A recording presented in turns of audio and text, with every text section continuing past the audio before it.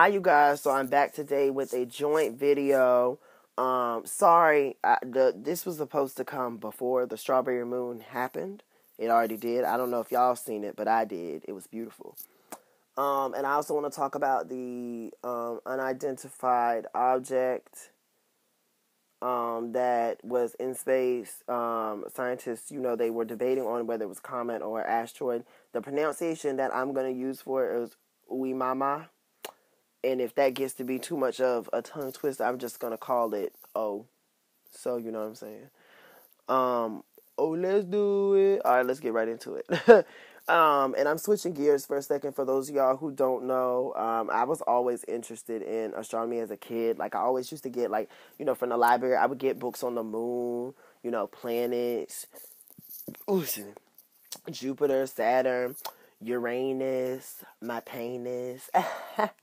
Alright, let me stop. I'm tired as hell. So, at any rate, let me get right into it. So, Oumuamua is a mysterious space rock first spotted in 2017.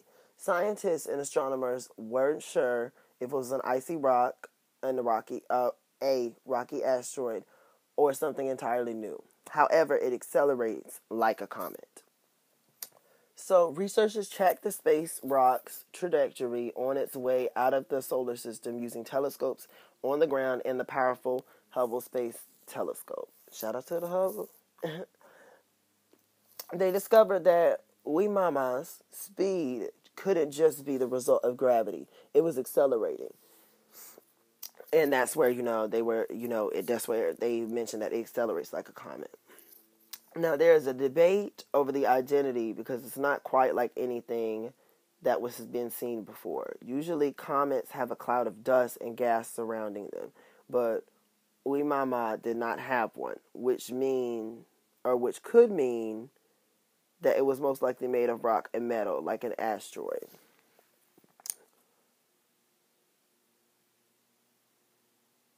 Alrighty. In December, researchers led by Alan F. an astronomer at Queen's University, Belfast, suggested that Oumuamua was indeed comet-like. It was just coated in a thick layer of carbon-rich grime that insulated the space rock's icy heart. Okay, that's a bit much, but okay. The rock's exit from our neighborhood has settled most astronomers' minds. It's a comet, just an unusual one. I love this paper because it shows I'm right. Of course, I'm going to love this paper because it shows I'm right. Fitzsimmons, yeah. Who wasn't involved in today's study. The important thing about this paper, let's be sensible for a moment, is that it's a really careful analysis of how this object has moved through the solar system as we've been observing it. As the space rock careened away from the sun and us, a research team led by Marco Michelli, an astronomer at the European Space Agency Center that studies near-Earth objects, tracked it. They discovered that Oumuamua was accelerating and the interactions with gravity from the moon, the sun, and nearby planets weren't enough to explain it. There was something else that was pushing Oumuamua out from the sun, so it was moving faster than it should be just due to gravity alone.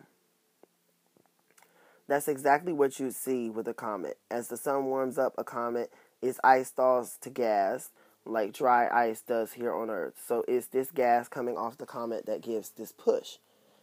Says Karen Meach, an astronomer at the University of Hawaii and an author of today's study. Shout out to the women in astronomy, okay? All right, Miss Karen.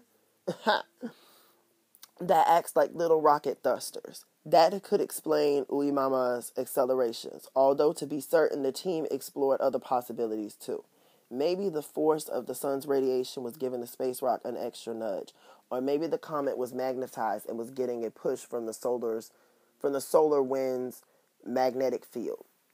But the best explanation was that Oumuamua was a comet for sure, a weird one but a comet. So why didn't researchers see that characteristic cloud of dust and gas around Oumuamua? The dust could have been stripped for the comet as it flew through space, or maybe astronomers just missed it. And gas is actually hard to detect, Meach says. You need a bright comet or a really big telescope. And this was a very faint comet. So people tried, but the data was very noisy.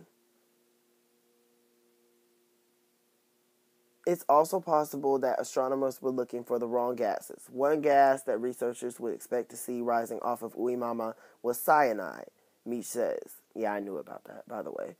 It emits light it emits light very strongly in blue colors, and no one saw it. If the chemistry was the same, we would have seen some, Meach says. That means the space rock's chemical makeup could be different from comets that originate closer to home, which is why this interstellar visit is so exciting, Meach says. It gives us a glimpse of the process of building planets somewhere else, or elsewhere. Of course, the real proof would come from sending a spacecraft to get an up-close look at Oumuamua's surface, but that's unlikely to happen. The space rock is too far away and traveling too quickly. So Meech's focus is shifting to the next one. If in the future you could have a spacecraft ready to waiting to go, that would be a much easier mission. That is very true. Fitzsimmons is looking forward to the discoveries that might fly into our solar system with the next interstellar visitor. How cool is it that we've been talking in recent years about trying to design a spaceship that might get to a nearby star, he says. Stars are actually sending us material from their own planetary systems, and to be able to study that in any kind of detail is truly a magnificent endeavor.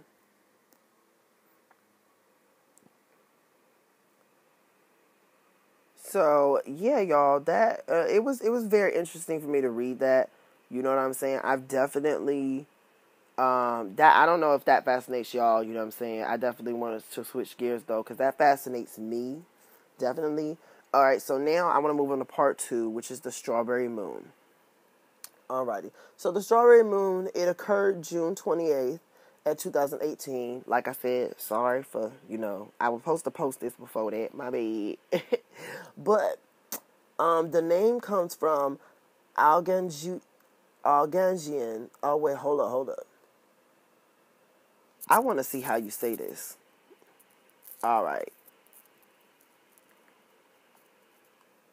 We gonna give me just a second. We gonna look this up.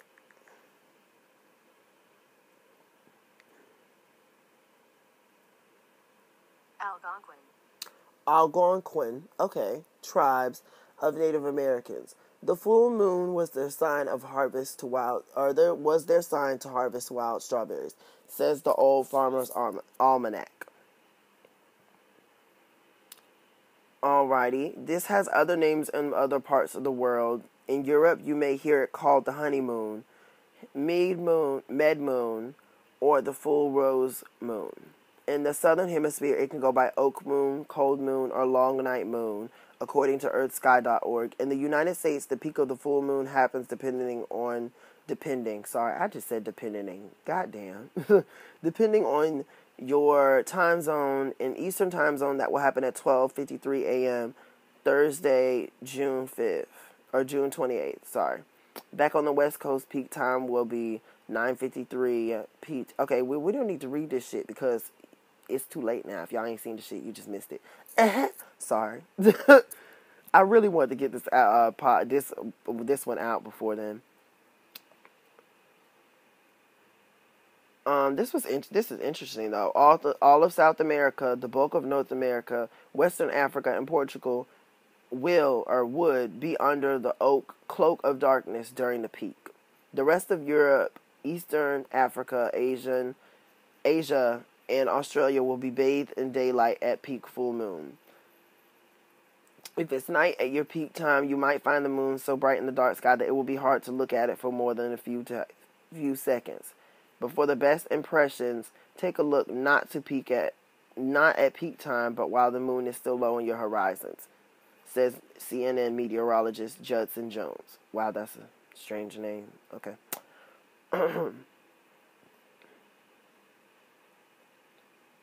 Alrighty, now, this is interesting. It brings up a part about Saturn. Now, about that heavenly bonus. You may notice a bright object near the moon. That will be not a star, but Saturn. The ringed planet will be in what's called opposition, meaning it will be opposite the sun in Earth's sky. You won't be able to see those fabled rings unless you have a telescope, but just pay attention with the naked eye. And with the naked eye, you'll see the planet close to the strawberry moon. Now, I actually was able to see a little bit of what they're talking about. At the time, I just assumed it was a star, just a big-ass star.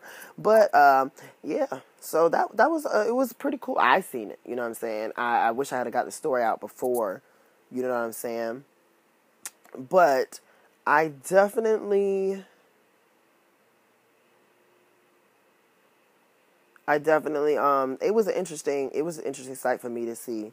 You know what I'm saying? So was in the asteroid, reading about it and researching it. It was very interesting. You know what I'm saying? Astronomy is something I definitely wish people was more, more people was interested in. You know what I'm saying? But at the end of the day, it always intrigued me. So I'm glad to bring something different to the show. And y'all let me know anything else if y'all want me to talk about anything else, you know what I'm saying, different from what I usually talk about, Ooh, excuse me. I feel as, black commentators, whether you're a podcaster or a YouTuber, I feel like we can branch out for more than just celebrity gossip, you know what I'm saying? Because if all we're doing is that, then how are we any better than the celebrities we gossiping about or these reality TV people, you know what I'm saying? You got to put the right energy and vibe into your stuff, and you definitely having a mixture is a good, you know what I'm saying? It's not a bad thing. So if there's anything else y'all would like me to cover, let me know down below, and if I can, find it interesting enough, I might give you a little shout out on the next, little segment, whatever I gotta do. And yeah. But y'all hit me up down below, and yeah, I will catch y'all on the next episode. Bye.